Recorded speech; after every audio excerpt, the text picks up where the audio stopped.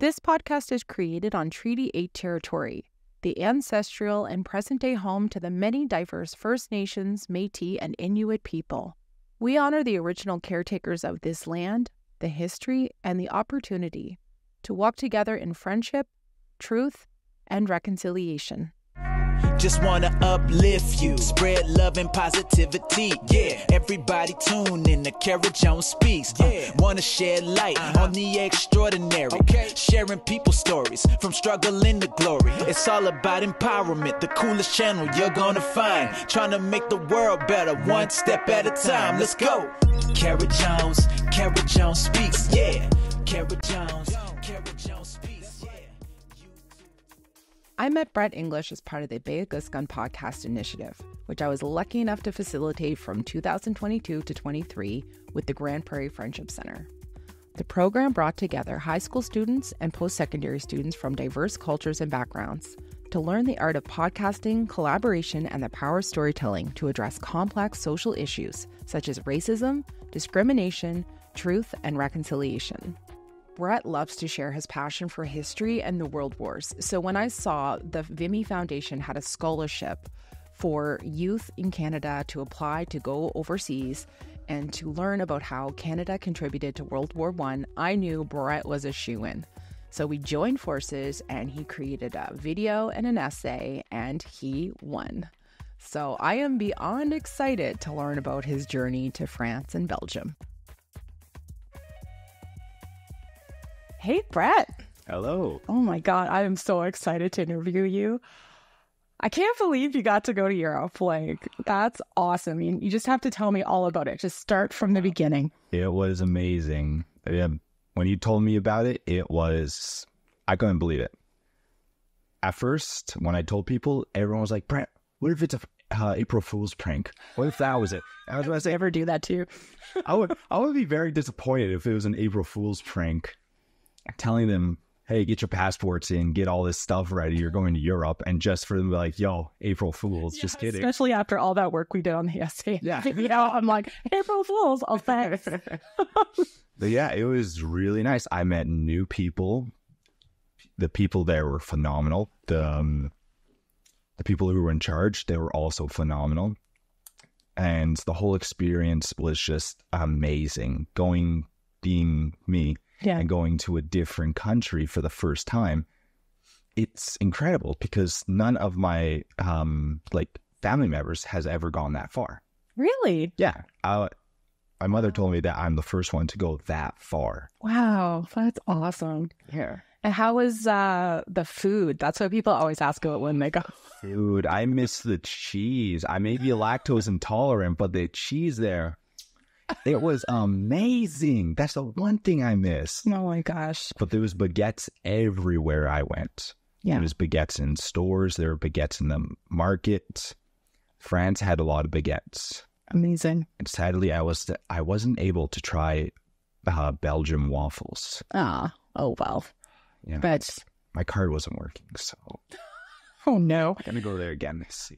Well, listen, tell me a little bit about, so let's tell everybody a little bit about why you were there. Why I was there? Well, because of you. Oh, well, no, not because of me. Well, technically. But what was the purpose of going? The purpose of going to, joining in the Vimy Foundation was that you got to learn about a war that doesn't really get talked about that much. You see a lot of films talking about Vietnam, the Second World War, but not that many talking about the First World War. And even the people in charge are like, hey, not that many people talk about this. And it's kind of scarce because lots of men and soldiers have PTSD from it and they've lost their lives. And just learning about it more and getting more in depth, you start realizing what it actually was like to be there. Were there many other Indigenous youth there? Actually, yes. Awesome. There was another Indigenous youth, and she did her soldier, also an Indigenous soldier, which I also did one. What's that, sorry?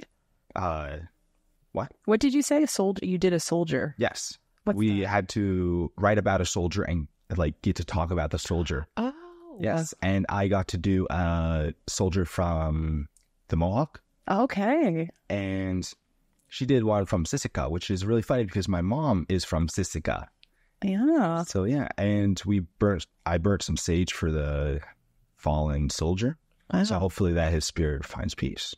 That's amazing. And how many other people were there with you? I believe 20 or 21. Okay. The number has sadly dropped due to not that much funding, which is really sad because they had to let go of one of the best people I've ever met. His name is Tom, and I absolutely loved meeting Tom. Tom was the best, but sadly they had to let him go.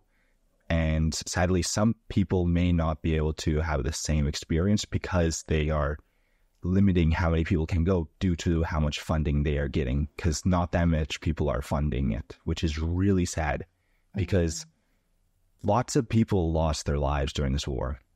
And we actually get to experience, we got to explore the trenches and see all the graves. Wow. So it just took a really big toll. And it makes you really think about what this war actually was about. Did you go to Flanders Field? Actually, yes, we did go to Flanders Field. And I believe we also went to, there's a memorial with the guy who wrote Flanders Field. Wow. Yeah. I just remembered that right now. It's like, oh yeah, Flanders Field. Yeah. We always read that in school. Yeah. When you look more deeply into the poem, you see, when we more, picked at it more, then you really see what the soldier was saying. And everything turns out it was a poem about, I believe, his friend who he lost during the First World War. And he also lost his horse. Oh. Yeah. It must have been so hard. I can't. It was really hard. It was really emotional because soldiers would write letters to their loved ones back here and saying, oh yeah, I can't wait to come home. I can't wait to see you once I get home. And then once you realize, yeah, we see his grave, we already know, oh, he never made it home. And some of those soldiers are still not there. And a lot of the graves were unmarked graves. Nobody knew because they were so dismembered during the First World War due to how intense it was, that some of the graves, they don't even know the names of the soldier. That's so sad. It is really sad. Does it make you have a different appreciation for some of the wars we're watching unfold right now? What do you mean? I mean, what's happening in Ukraine and what's happening in Palestine and things like that. Having gone and actually, it's gone through see the history of it. It just feels devastating because, these wars seem kind of unnecessary. Yeah. Although they are fighting for freedom, it's just sad to see so many die, and still to this day, so many die. Yeah. And especially war is terrible. It really is. Yeah. When I went to Ethiopia, I remember realizing how young Canada felt when I saw things in the museum that were 3,000 BC or something. I'm like, before Christ. Yeah. You just realize, I realize Canada's not a young country, but as a colonized country, it's not very old. Did you have that sense when you went over to Europe? You're like, whoa, this is so old. Yeah, there was bunkers and there was giant castles, and I was like, oh my goodness, we actually got to climb up this giant castle, right? Wow. And we got to see the tippy top of it, and the stairs were small, a child could step on them, which you could see, they used to be really small back then, right? Yeah. So that would make sense because they were small steps. They were really small. I almost tripped on them twice. I almost fell down the stairs, and me and my friends were like, I hope we don't fall down these stairs. They were like, nah, you won't fall down the stairs. Just grab onto the railing. Luckily, there was a railing. I know it's a lot because you can learn so much in a week and a half or however long you were gone.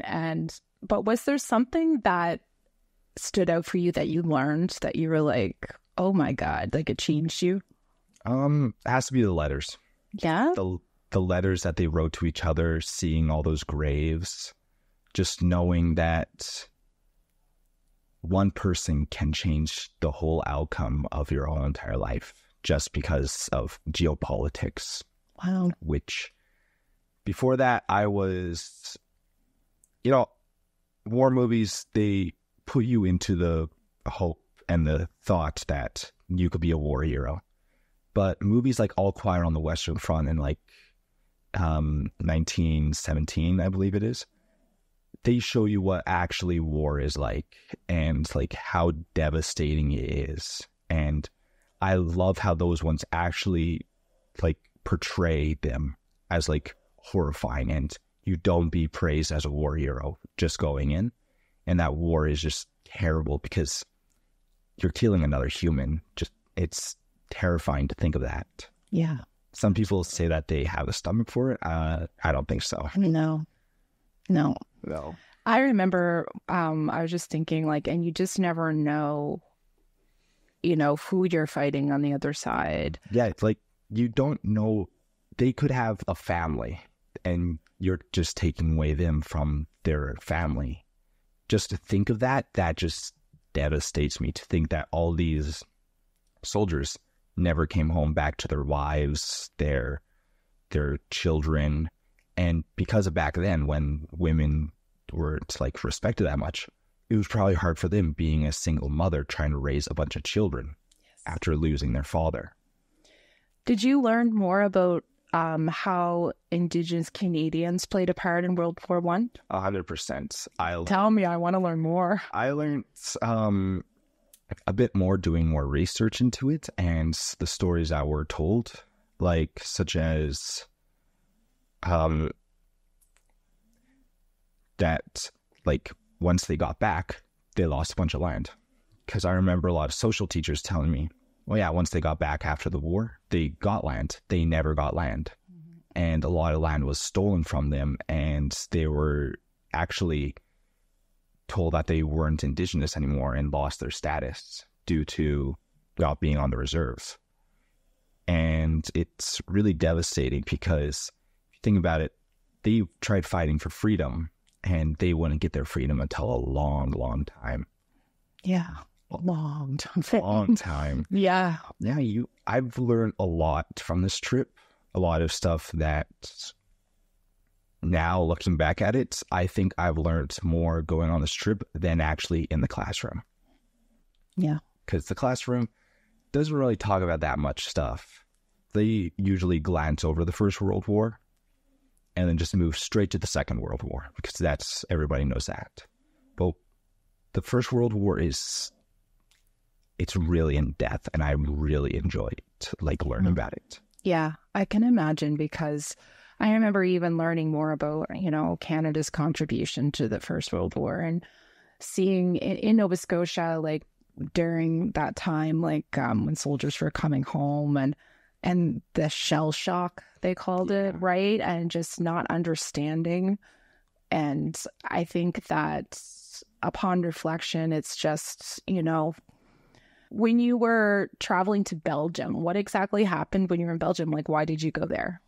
We went there to go see this monument in the Flemish part of Belgium, but turns out it was under construction. Oh. But luckily they put down this tarp to show it. But we went to go see Indian memorial. Mm-hmm. Indigenous Indian, but Middle Eastern Indian. Yeah. Yeah, we went to go see the memorial for them. Mm-hmm. And they have this, I don't know what it's called, but it's this 3-headed lion thing. And it's on the currency. Yeah. But there's a statue of it right there, and it's really amazing. And it shows actually a picture of what it was like when the war started, before the war started and after the war started. The ground was devastated and the whole city was in ruins. Oh. And some of it is still there. If you were to give advice to any young high school students who might second guess applying for a scholarship like this, what would you tell them now that you've been there? You may be a bit nervous once you, you're going far from home. You're going to get nervous, but it's the best experience I've ever felt and I've ever been on. And everyone that I met there was amazing. They were nice. They were compassionate. They actually understood we were all different. We were like, all of us were different. No one was basically the same. And we all had our uniqueness in the way. We all came from different parts of Canada, had different backgrounds. It was incredible. And it sort of felt like we were sort of like the soldiers, because we were going far from home. But instead of, as I said in the thing that we wrote, instead of bringing our guns to fight, we learned about the fight. Mm-hmm. To prevent the fight. To prevent the fight. Future. Yeah, that's awesome. And I think that I just have to say, I was so excited that you got to go, because you were always since I met you, you've been obsessed with history. I have. It's any history nerd out there, join Vimy. It's amazing. It was fantastic. Tell me a little bit about what you were saying about the front lines, because you showed me some footage of how close the front lines are. Who was it in the front lines? The front lines, during the first stages of the war, it was hardcore veterans and mostly like people that knew how to fight. During the war, more and more people were conscripted into fighting for each side. And so, because there was new recruits, they weren't as tough, and like they were tough, but like they were still sort of civilians because they didn't get that much training. So they were pretty like, they did not want to kill. So they would pretty be buddies with the Germans or the Americans or whoever else, the British, the French, all of them. They were pretty buddies with these guys, and they would actually toss over food, asking, hey, basically going like, what are you eating tonight? Well, I don't want to see what you're eating. That's basically why the Christmas truce also broke out. And was because all these guys, they just wanted to go home. They said that the war will be over quick, and they just wanted to go home. So then once the Christmas truce broke out, then everyone was buddies with buddies. Of course, there was some regions where people were still fighting, but you see all these glimpses of war where it still shows the human side of what we deem as like killers. Yeah, well, they had no choice. Yeah, they had to. They didn't have no choice. Yeah. There would actually be some RCMP officers that would come onto reservations and force Indigenous people to go fight. And actually, they told a story that a bunch of Indigenous people would just run into the woods and just go hide whenever they saw the RCMP officers come in. Well, that makes sense too. And little did they know what was going to happen after they were forced to fight for a country that never fought for them. So what other stories did you hear that you were like, that's amazing? One of the stories, there was this boy who was enlisted. Well, he wasn't enlisted. He wanted to join up. And he wrote that he was, I believe, 19. He said he was older, but really he was 15 years old. And the officer, he would say, where's your ID? Where's all this, right? He didn't say so, and he just let him join in. And when he was actually in the trenches and they were beginning to go over the front, like over through the no man's land to begin the charge, he said, I'm not actually 15 to a soldier. He said, I'm not actually this old. I'm actually only 15. I want to get out of here. I want to still see my mom. And he said, too late now. Yeah. And he sadly died during that war. That's so sad. It is really sad. It's like the patriotic, propaganda. Propaganda goes a whole way in fueling war. It goes a whole way because, like, All Quiet on the Western Front, the reason why I always go back to this movie, it's because it goes such a great portrayal on how the war was. And it was actually sort of like that. Actually, the person who was giving us a tour of the German grave, they said it was actually like that. Young men would be pressured into joining in the German army to go fight when they were not really they didn't want to do it. They were more pressured in by their friends to go do it. And if they didn't join, then you would be the outcast. The traitor, the coward. Yeah. And it was so different back then. Like that's like your life would be ruined if you had that label. Yeah. And some soldiers who did like retreat or like run away, they were actually shot and executed, and they were not given a grave, which was really sad. They were not like remembered. I remember I interviewed this man once, and he was a Vietnam veteran, and he talked about when he was in New York, and he remembered how naive he was, and he was so young. I think he was 17, and all of his friends are like, yeah, let's go do this. Let's go to the war. And it was that feeling of like, let's do this. The patriotic like feeling. And he said it was a big mistake. Yeah. It was not what I thought. And war is usually not as some people think. It's usually much more terrible and disgusting. I don't think anything would be good about war at all. I think everyone pretty much thinks war is probably awful. But there are some people that are a bit naive, thinking that, I'm fighting for my land, when really land was just giving us to God. Mm-hmm. Like, not to go into that type of death, but like borders are just drawn on paper. They're not real. That I always bring this up. Borders are not real, and although you do have your culture, we were all given this earth to live and be buddies and buddies with each other. But governments decide to draw borders, make disputes, dictate who goes fight, and how they dictate a lot. And I just feel like the government does not really care about us that much, more about if they get paid. Yeah. It's eye-opening, isn't it? It is really eye-opening. I don't care if Justin Trudeau sends the RCMP after me again. Not again. They sent them to my people once. Yeah. I'm like, what happened, Brett? You're going to tell me this after the podcast. I was arrested by the RCMP for being native. But like, that's not even like, that's a sad truth. Yeah, it was a sad truth, which some people glance over, especially the school system, which I absolutely hate. They just go like, oh yeah, we did that once. All right, moving on. Yeah. Because the school system, they don't really talk about what they have done. And still to this day, a lot of Indigenous people are suffering from that. And they just think, oh, it's because of you're not focused. You're not doing all this.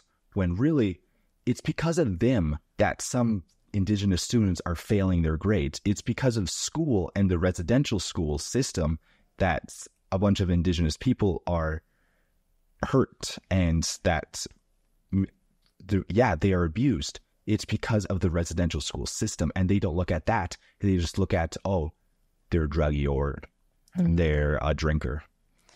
Yeah, I think that a lot more people are waking up to the truth. I have friends who are immigrants they're refugees, actually. They came here a little over a year ago. And they are feeling a little bit like they were lied to. 100%. About Canada. They're like, the US and Canada always do this lie. Not to sound a bit weird, but there's this one game, and it's one of these GTA games, and it sort of ties in with sort of that feeling. It's I forget which one it was, but it's with Niko Bellic, this Serbian character who gets told that America is this promised land of dreams and opportunities. Once he gets there, it's not, and it's terrible. It's just terrible. I mean, because they and their family often thinks, well, you're in Canada now, you must have lots of money. Yeah. But, you're working 4 or 5 jobs at minimum wage. And you can't pay you can't even get food. Yeah. And a lot of these people that come here have like serious degrees, some of them, and they can't even use it. And so I think now with the Truth and Reconciliation Commission, my friends who moved here, they were appalled when they found out what the government did to the Indigenous people of this land. And they were like, how could we never be taught this? I said, we were never taught it. Yeah. Like the last school closed when I graduated high school. Yeah. It's gross. Like, what? And a lot of people glance over this, but the Queen was alive during all that. Oh, yeah. She could have done something about it, but she didn't really. Also, if the Canadian government was sorry about what they have done, why don't they improve reservations? Yeah, I know. Because I visited several reservations, and I've been told that they don't get that much funding by the government. And everyone always thinks, oh yeah, it's so great to be a native. When really, you have to deal with racism, you have to deal with being called a girl because of your culture and because of your long hair, because our culture is to grow out your hair for strength. A bunch of young warriors get told that they're girls and they get humiliated, yet they don't really talk about that much. Yeah. And it's sad to see a bunch of even my own brothers and cousins, to see them cut their hair due to not the parents not telling them about why we do this and not having like some respect, because they wouldn't be here if we were here. Mm-hmm. I think too, I mean, you've been dancing since you were a kid, right? Yes. And, you know, I think your family has been really leaders in this community and surrounding areas, and people feeling strong about their culture and learning their culture. And, you know, your grandmother as your Nama. Remember that story she told, you know, about how like she would get all the kids, on the kids would be all these different nations of kids, like redheads and like Filipino and like all these people, and she'd like get them all dressed up in regalia and like have them just go to the dance. Yeah. I'm like, that's awesome, right? Yeah. But I think that shame component that I hear a lot of my Indigenous friends talk about is that they don't know how to broach that or like bridge the relationship between what's been taken from them and where they come from in their culture. Yeah. You know, but it shouldn't be like that. Shame alone is awful. It is really awful. That's why I like dancing, is because I always get told, Brett, you really inspire me to keep dancing. You really inspire me to dance some more. And I'm just proud to hear that, because our culture is precious. It is. And it's sort of dying due to I don't know if I'm allowed to say this, but like white culture. No, white supremacy. The white supremacy coming in and just blocking out that traditional values and their teachings. Yeah, and the colonization of... But, you know, I will say, from what I've heard a lot of Indigenous people talk about this, which I love. It didn't work. Yeah. It Thank didn't work. God. Thank God it didn't work. Yeah. I was talking to my... Thank Creator. I was talking to my wife friend. He was like, Brad, your bannock's so good. He's like, it tastes so good. I was like, yeah, you guys were lucky you didn't get rid of us. Oh my God. My friend Art always says, I don't know. I said, do you know this guy? And I said, it's a white guy. And he's like, oh, they all look the same. I just laughed. I was like, great. Oh my God. But I think that, you know, I do feel a shift happening. Yeah. 100%. I feel like the truth is starting to come out. And I think a lot of it is in your generation and the generations after you, by you dancing and you taking part in things like this and all the stuff you share. Yeah. It inspires like the young, and look at all the siblings you have. You have a lot of siblings. I do. Too many. You're a great big brother though. Like, it's awesome. I think it's great though, because where you know, when we were talking about it in that opening video, not even people didn't even know that about Indigenous soldiers. Yeah. You know, people did not know. And now they're learning, and whoa, I can't believe that happened. Be like, Wait until you learn about residential schools. Yeah. A lot of my friends didn't even know what a residential school was in 2018. They didn't know because, and I told them, I said, the reason you don't know is, well, yeah, we weren't taught it. And also, even though it's spoken about on TV, if you hear it, a lot of them thought it was a boarding school.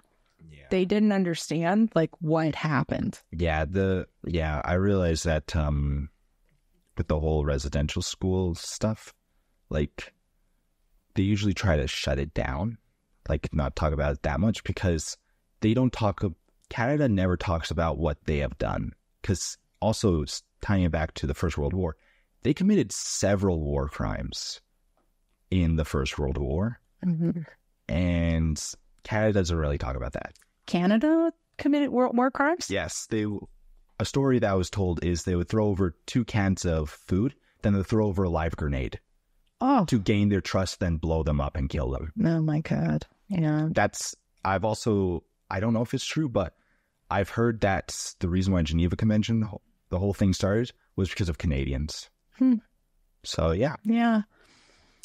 Well, you know what? That's, I'm glad I got you interviewed again. Yeah. I got you back on camera because I'm like, Brett, these are really good stories, but go back on camera. Natives have pretty good stories. Natives and just you in general. Yeah. You always have good stories. I do. I've been, my grandmother, whenever we go on a road trip, she's like, Brett, tell me one of your stories. Oh my gosh. One time when we went on a trip, your grandmother says to me, do you relate to Brett? And the way she said it was so funny. I think she was trying to figure out my neurospices. That makes sense. And I'm like, yes, why? It's so funny. I would joke around with my friends. The teacher, this one time he was talking about the spectrum on like science or something. He was like, I want a spectrum. That's it. I'm on a few different spectrums. The rainbow spectrum, the neuro spectrum. The galaxy spectrum. There we go. I didn't tell you this, but I'm not going to include this in the podcast, but I'm actually an alien. I know, right? An interdimensional being. No way.